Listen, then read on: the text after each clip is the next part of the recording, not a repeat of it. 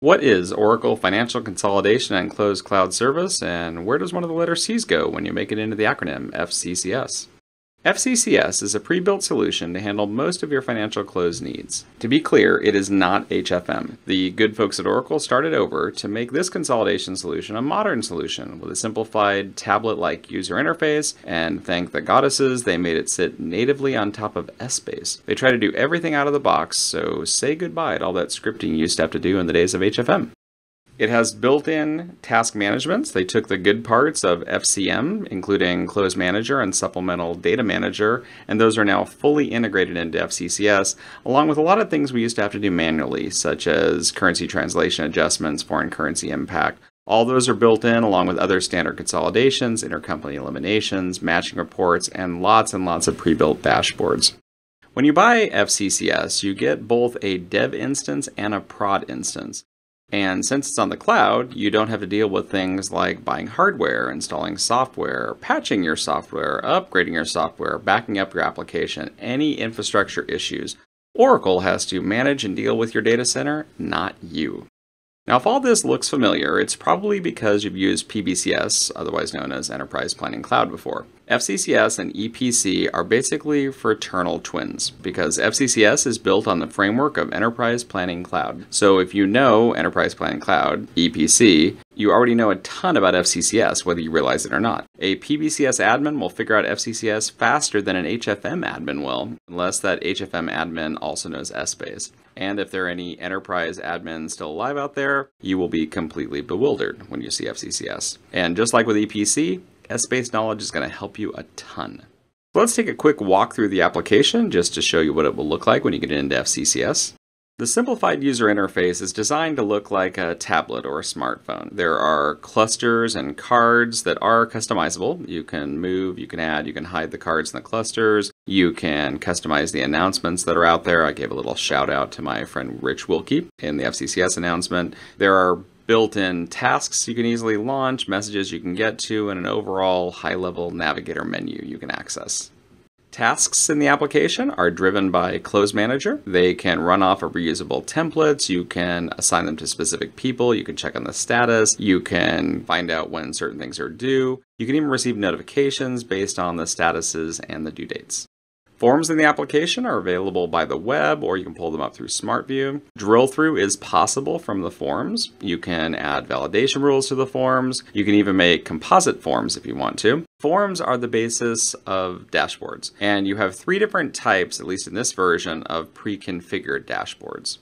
The first dashboard is for an overview of how you're doing in your close process. So you can find out which tasks are closed, how many journals need to be complete, how many are late, how many are on time, what supplemental data has been submitted. Really, it's designed to give a CFO or chief accounting officer or controller some idea of how you're doing in the close process. Second type of pre-built dashboard is for compliance. There are a couple of subsections, those little tabs on the left. One is a compliance dashboard. The other one is about compliance related to your supplemental details. There are also multiple financials dashboards. There's one for income statement, one for balance sheet that I'm showing right now, one for cash flow, to really give you an idea of where you're spending your money over time, comparing against different months or across different accounts. And like everything else in FCCS, it's entirely pre-built. There's extremely powerful journal entry capabilities in FCCS. For instance, you can view a list of journal entries by period. You can see a history of the changes. There's an entire workflow process wrapped around journal entries to make sure they're approved prior to posting. Once a period is closed, you can't post any more journal entries. Some of the workflow things you can do are submit, reject, approve, post, unpost. You can copy, delete, import, export journal entries. They're all automatically numbered. There's a non-repeating system that's assigned, making sure all the numbers are unique. You can also run reports on the journal entries. You can filter on the journal entries. And speaking of those reports, You have a ton of options you can use when running your intercompany reports. You can look at entity transactions, who that entity is trading with as their trading partner. You can have it automatically match. You can give it a ton of different matching tolerance. You could say I want to match within a specific amount, maybe like within 1 penny or $1. You can even have it match within a percentage. You can base it on your plug accounts. You can have it automatically interactively generate matches and pull reports out. It's extremely powerful intercompany for the initial release. This is an example of what one of the intercompany reports looks like. In my case, everything fully matched. There wasn't anything in there. But if you had thousands of intercompanies, it would reconcile all of those for you. When you export out those intercompanies, they can be HTML, PDF, or XLS. Speaking of XLS, if you are familiar with SmartView, you have full access to that. It's the tool we all know and love for all the Oracle EPM on-prem products. And the good news, it works against the EPM cloud too. So you pull up SmartView inside of Word, Excel, PowerPoint, Outlook, and it'll work against things like FCCS. Now, in the first version of FCCS, it is read-only access within SmartView. Write-back is coming in a future release. Supplemental Data Manager is fully integrated. Unlike HFM, where you're really jumping off to another product, you stay entirely in FCCS. For instance, you can have a workflow that has you do a couple of tasks within FCCS and then immediately go to attaching some supplemental data, all part of one joint workflow. In terms of what's in supplemental data, it's every feature you're familiar with on-prem. They just moved it all out to the cloud. Similarly, Close Manager is entirely been moved out to the cloud, so all the features you're familiar with on-prem are fully integrated, and just like Supplemental Data Manager, it can control and automatically integrate with your workflow as well.